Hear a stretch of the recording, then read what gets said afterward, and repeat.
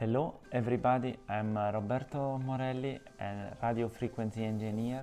I come from Italy and I did my bachelor in Politecnico di Torino, and then I moved to Germany to Munich for my master in communication engineer in Technical University Munich. Since November 2020 I joined to Huawei as a radio frequency test and analysis engineer in the service delivery and the network optimization department. Huawei, Deutsche Telekom, and each one of them has their own network and they want to improve it, and this is the reason why they always ask to vendors like Huawei to improve their the performances.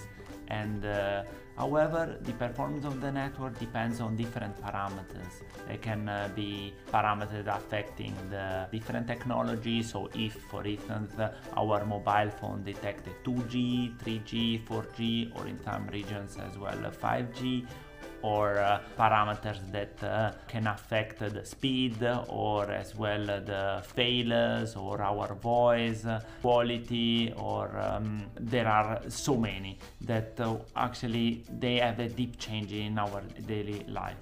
However, based on these parameters, we as RF engineer, we try to first get the measurement. So we go with our equipment on the field to test, to take and to measure the signals and the coverage, and then we go to analyze data, then propose to the customer itself what we found out, our discovery, and how actually we can improve it. I would say that everything is interesting and challenging, because it's not like only one software or that you are going to deal with. There are different, and each one of them will take certainly time and then patience, and as well, but it will be really rewarding, because in our job as a RF engineer we can see how our job can affect the network, and so you can immediately see how you changing or that parameter can really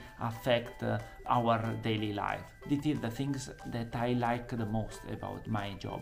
Certainly, working as Huawei is a challenging task, because anyway, even if it requires a dedication, to be passionate, and certainly rather than being concerned on knowing that or that software, because everything will be learned here step by step, and thanks to the help even of our amazing colleagues here.